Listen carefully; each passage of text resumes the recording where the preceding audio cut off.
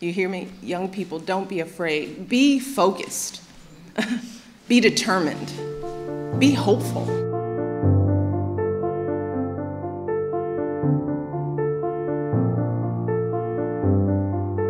Like most women, I know how it feels to be overlooked, to be underestimated, to have someone only half listen to your ideas at a meeting, to see them turn to the man next to you, the man you supervise, and assume he's in charge.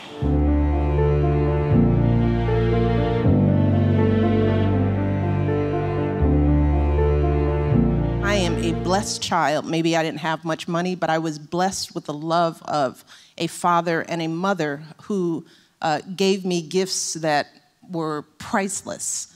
And for that, I owe so much. So I think about that. I think about making them proud.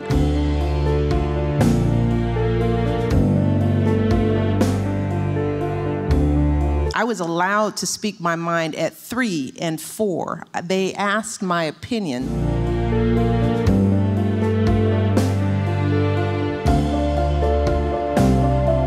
My parents didn't go to university. We didn't have a lot of money. They fought for me, they sacrificed, they saved. I had an older brother who went ahead of me, but it wasn't enough that he went to one of the finest universities in the country. I saw him and I thought, well, if he can do it, I can do it, because I know I'm smarter than him.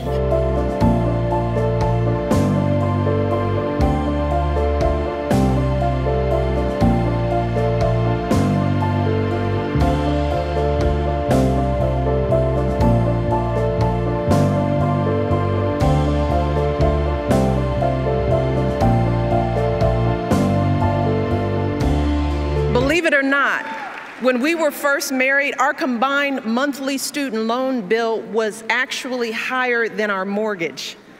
Yeah, we were so young, so in love, and so in debt.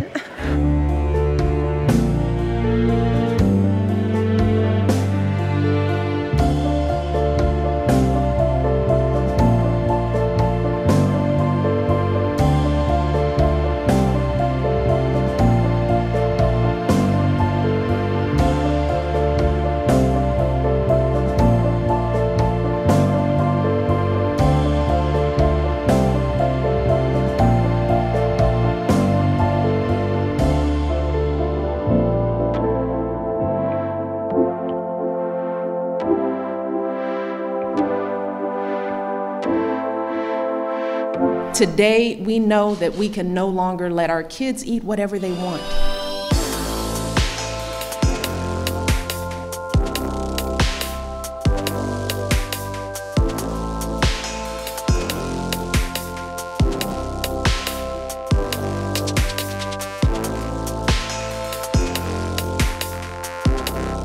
We have to change those notions that girls are only valuable for their reproductive capacity. The ability to read, write, and analyze.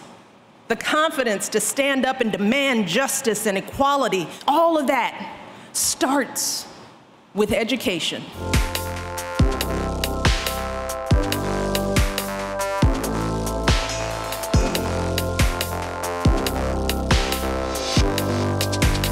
You see, in this race, we have a candidate whose vision for our country is completely and utterly lacking in hope. A candidate who calls on us to turn against each other, to build walls, to be afraid.